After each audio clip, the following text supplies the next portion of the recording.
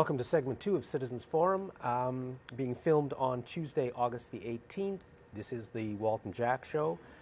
So Walt, I'll start off with on Thursday, August the 27th at Victoria City Hall at 7 p.m. and it'll probably run for a couple of hours, so you don't have to come on time if you're interested. But Thursday, August 27th at about 7 o'clock, probably running till 8 or 9, it's going to be a public hearing for the BOSA development at the St. Andrew's School site. And St. Andrew's School is the old private school that's at the corner of Pandora and Vancouver. People probably drive by it all the time. I live close to the neighborhood. And that open field, you know, it's kind of one of the few open spaces in a fairly highly developed neighborhood. And it's a big loss to the neighborhood if that entire area is covered by a development, which is the current plan from BOSA.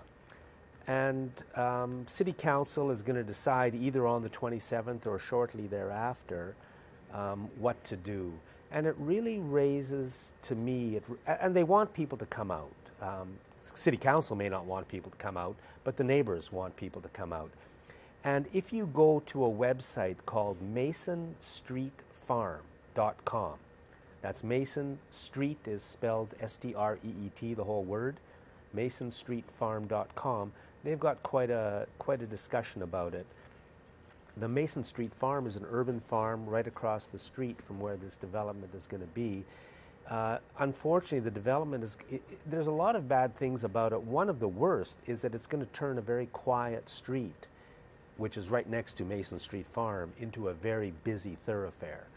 And it really raises the question, do we want our city's futures to be controlled by the people who live here, namely us, the citizens, or should our futures be controlled by developers who come in with no plan in place except the maximization of their profit? That's all they care about.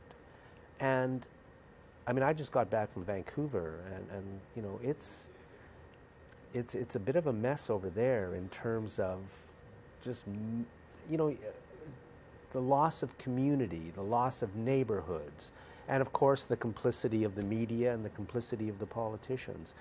So the neighbors are asking people to come out on Thursday, August the 27th to Victoria City Hall and participate. Check out the website, MasonStreetFarm.com, and really give a thought to this idea of how should our city's futures be designed by us who live here and want community and neighborhoods for our families and children and ourselves, or by developers from out of the city who really are in it only for profit. And I don't know the whole nature of the development and how much low-income housing is going to be involved in this development, and you know, what's the configuration of the land and all that. But there tends to be a trend towards kind of a privatization of public spaces for profit. And you'll find large retail developments do it for sure, where they just take, like the Uptown Mall, they take, you know, inside that mall and all, in those stores you're standing on private land. There's you know, if you wanted to go and demonstrate your disapproval for something, they can throw you off that out of those areas. Yeah. So we lose more and more of that. And as you lose that interaction too with your neighbors that you normally would get. Also the stratification issues, because rich people are in shopping malls, poor people don't have any money to spend. So, you know, you don't find the same mix of the public meeting each other in a more accidental way. And on it goes, of us not knowing our neighbors, and there's always that model towards disenfranchising us from our decision making in the city, for instance, where, you know, decisions appear to be being made. Oh, they're invited us to a public hearing. Do I think that their minds are not fully made up and they already have a plan and this is just a charade, I think it's a good possibility, because I really don't find that there's any real meaningful public participation in these sort of events. So put it all together and you end up losing another big open area of the city to a large development. Yeah, and you know, the neighborhood is not opposed to a development, but they are opposed to a development that gives BOSA everything they want and gives BOSA maximum profit, and you know, is the next step in the corporatization of another neighborhood. It's Thursday, August the 27th, 7 p.m. at Victoria City Hall. There was a letter to the editor in the TimesClonist several days ago. It was about genetically engineered foods, or as I prefer to call them, genetically contaminated foods. And it basically, the information in the letter was completely false. It was just somebody writing false information. I don't know if they knew it was false, but it was false about genetically engineered foods, which is a pretty big issue. And I've noticed this in the TimesClonist over the months and years, that they will very often use the letter to the editor's column to put out false information to people. I think it's quite deliberate. Maybe it isn't, but it seems, because why wouldn't you just get back to the letter writer and say, no, I mean, this is factually incorrect? But instead they print it and people read it. Now in today's TC, they had a kind of rebuttal to that. But you know, the whole issue of genetically contaminated foods, it's, in my opinion, and the opinion of many scientists, the opinion of most people, a huge problem. Quite possibly poisoning us, quite definitely contaminating our environment, and yet the weeks and months and years go by and it's simply never mentioned in the media. And that's how the media operates, because Monsanto and the big players in this are the controllers of the media. They don't want the public involved, so the media just dampens down the story. They give us trivia and nonsense all the time, but the important issues they just don't tell us about.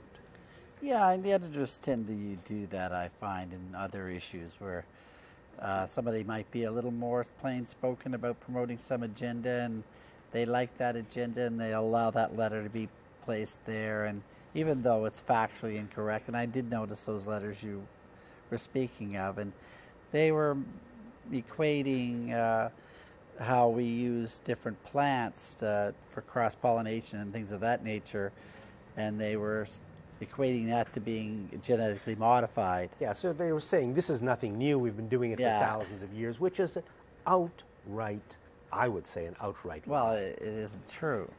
But it causes a little bit of confusion, a little bit of bias one way, and confuses the public. And those who want genetically modified food, well, guess what?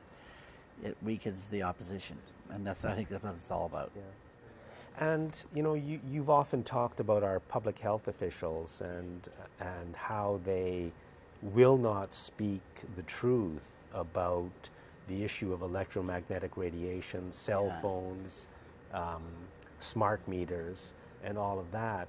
But they also, where are our public health officials on the issue of genetically engineered foods? I mean, this is a public health issue, but we never hear about them from. Who do our public health officials work for, if not us? Well, I believe that they work for corporations. I think that they're there to make sure real change doesn't happen. They're the buffer between us and the corporations.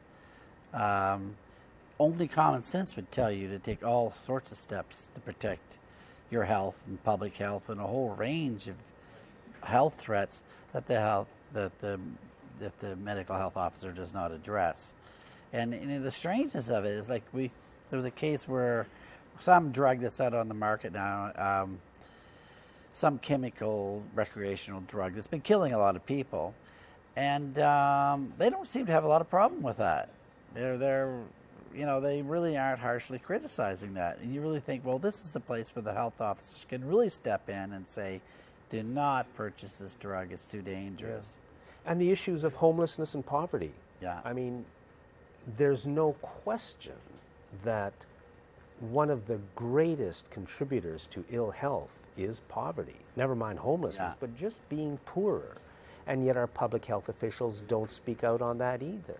Yeah. They should be screaming at the top of their lungs that we've got to reduce the income inequality in our country, but they're silent. Instead, they talk about smoking over and over and over Yeah. again. I mean, yes, smoking is a huge problem, but that's being beaten. We're winning that one. But that it seems to be the only issue they're allowed to speak on, because all the other issues, genetically engineered foods, poverty, Christy Clark's new rules about higher highway speeds, which are again the cause of accidents. Yeah. It's like our public health officials are silent. Well, they refuse to ban talking on cell phones. Particularly, they're promoting wireless technology, hands-free technology in cars, when all the evidence shows that that's even more dangerous. It's causing even more accidents, Jack. The hands-free. Hands-free. Yeah. But that doesn't seem to matter. The public doesn't understand the technology, doesn't understand the impact on the brain. They can get away with this distortion of reality, and it's exactly what the corporate world wants to hear. So I'm firmly in the camp of saying the public health officers, I won't call them public relations officers, but they are in many ways, are not working for us. They're buffers. They're making sure that citizens cannot really get a change done because they stand in the way. And it seems to be the truth now of virtually every part of officialdom in our society has been corrupted. Yeah. The union leadership is not there for us. Our public health officials, our politicians, the media. I mean, where do we turn when there's so much wrong? Well, there's small things, isn't there? I mean, that's the thing, is that I don't really want to throw my hands up. But there are things that we can do, and there are good things that are happening. We've steered the conversation a little bit back towards the election because Mehdi Najari, who was here earlier, raised so many great points. But something good that we can do is to elect some people that are good for us. And I really think that's important, that the old status quo stuff does not work anymore. And as far as I'm concerned, if you look at the collaboration between the NDP federally and the Conservatives has been there for a lot of years. We can make a big change here in Victoria just simply by electing some green candidates, and you get some fresh eyes on these problems. Now, there are good things we can do, and I think the public has to step up and make some decisions like that, and not accept this old status quo stuff. I mean, the elections in the recent municipal elections were generally good here in our area, and I think we got more progressive people in, but we have to take it even further. The public has to get engaged and make these changes. Yeah, it's so difficult because people do work hard. I mean, thousands and really millions of Canadians work hard on a lot of issues, but we're always kind of at the bottom trying to push up against this corrupt officialdom that rules over us. We've got to break through it. Yeah, I would also like to see some more Greens elected. They deserve to be elected. They're getting the votes. Our voting system doesn't give them the seats, which is another. I mean, they're being kept out of the debates, which is totally unfair. And if the NDP were truly concerned about democracy, they'd say, we're not going into these national debates without the Green Party. They deserve to be there. Democracy needs the Greens to be there. And I think, Jack, it's going to be a big backfire for the NDP to turn their backs on the Greens that way. They're fellow travelers in so many ways, and to look at them as being competitors and taking up some political ground is very small-minded at this stage. And we have to get rid of Stephen Harper. That's the last thing I got to say today. Walter, thank you very much. You're welcome. And thank you for watching this segment of Citizens Forum.